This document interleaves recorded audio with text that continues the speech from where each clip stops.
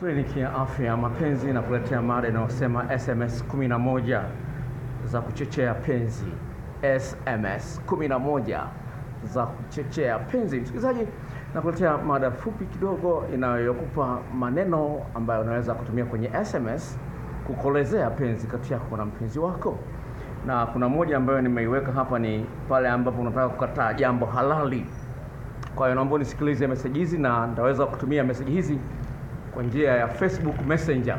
Messenger ya Facebook utalipia gharama ile ile ya shilingi 10,000. Hii ni special peke yake kwa ajili ya wale ambao wana wako kwenye Facebook na wameona njia ya kutumiwa Gmail imekuwa ni ngumu. Naomba nikusomea alafu natoa maelezo mengine baadaye. Kwanza, mpenzi, SMS zenye maneno matamu haziwezi kuelezea thamani ya penzi lako kwangu, kwani moyo wangu umeshiba penzi lako, lakini bado nataka zaidi. Ukija nitakulamba ile mbaya, nitayameza hata mate nitakayokuwa nakulambia, jinsi ulivyo mtamu. Usimgawie mwingine penzi langu. Hiyo ni message ya kwanza. Ya pili ni pale ambapo unataka kukataa jambo halali. Utasema hivi: honey, siku zote napenda sana kuwa na wewe, kukubusu, kukumbatia. Napenda tabasamu lako na utamu wako kwa ujumla. Najua unanijali sana na kunipenda, na ningependa kufanya lile ambalo unalipenda wewe lifanyike.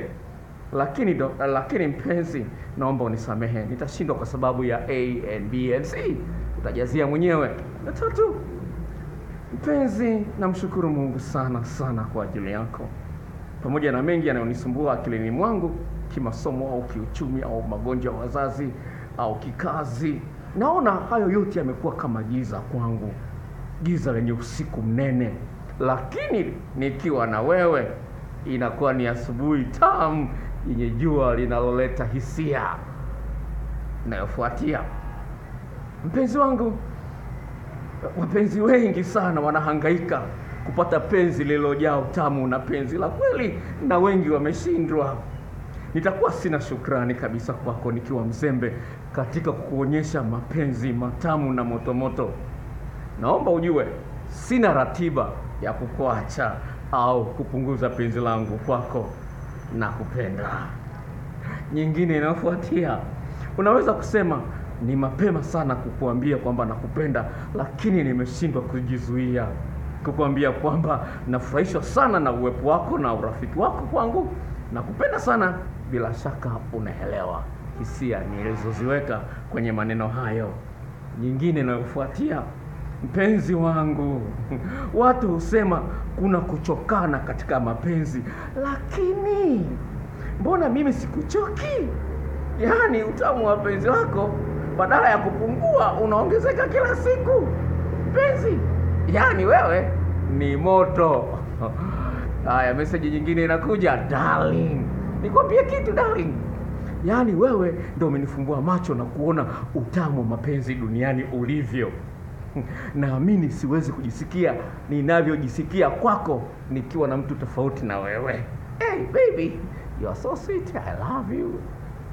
Lingine: sweetheart, inanishangaza sana kuona pamoja na uzuri wote ulionao na uhandsome wako, bado unaendelea kunipenda mimi na unichanganyi na wapenzi wengine vicheche vya porini. Siamini mpenzi wako wa zamani alivyokuwa mzuri, mwenye pesa na maarufu, lakini umenipenda mimi na kunizimia hadi leo hutaki mwingine. Oh, Mungu akubariki baby. Hiyo tamu. Nyingine inakuja: mpenzi, nakupenda, nataka nizeeke na wewe, tuwe vikongwe pamoja. Yaani wewe ni sehemu tamu ya maisha yangu. Sikiliza nyingine: mpenzi, unajua nini?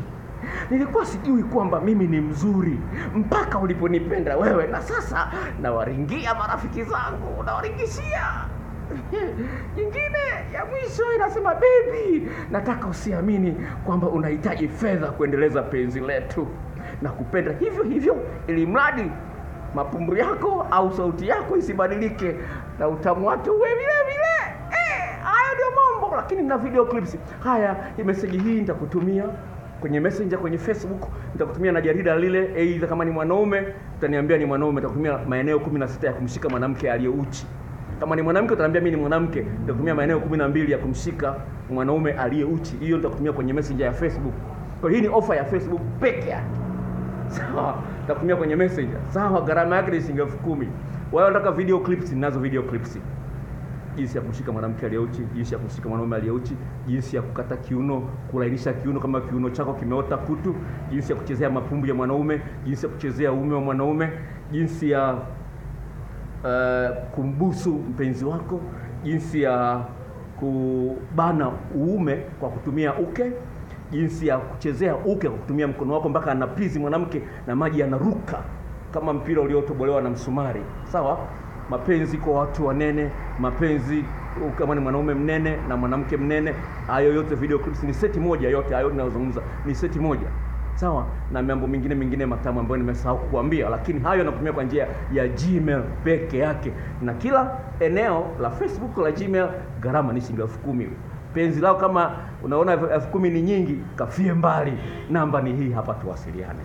0754 03 99 94 0754 03 99 94. Wale ambao wanasema hawana Gmail lakini una WhatsApp, nakwambia Gmail unayo. Ingia kwenye Play Store. Ukishaingia kwenye Play Store, tafuta, kuna vitokea vitufe vingi, tafuta neno ambalo linasema Google Play. Nyuma ile G ya Google kuna mistari mitatu kama njiti za kiberiti. Bofya pale, itotokea anwani uliofungulia WhatsApp. Nitumie kwenye namba hiyo 0754 03 99 94. Ukiniangalia kwenye Facebook utaniona na wife wangu ninavyocheza kwenye Facebook. Kwa hiyo hii ni nafasi ya kipekee ya kuniona mke wangu na mimi na mke wangu kwenye Facebook. Take care. Bye baby. Hii ni kliniki ya afya ya mapenzi toka jijini Mwanza na Dr. Paul Mwaipopo. Bye bye.